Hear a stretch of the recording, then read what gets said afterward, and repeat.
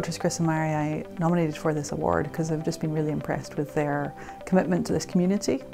So I think that adds to a culture of patients feeling welcome here, staff hopefully feeling welcome here, and it's really become a very friendly place to work. We're a team, we've been married over 40 years now, and we feel that we're representatives of the team. And since we've been here, that's something that we've been striving to build. And so, this whole complex here was done with local funding. I'm proud of being in a place which says, yes, how can we help you do it?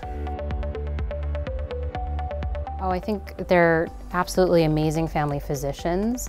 I take care of a lot of patients that they take care of, and their patients are always singing their praises. The fact that they've built up this wonderful clinic in Niverville that's available to that community has likely improved the health outcomes of that community significantly. I think for me personally, seeing a good family doctor who cares so much about their patients inspires me to do better at my job as well.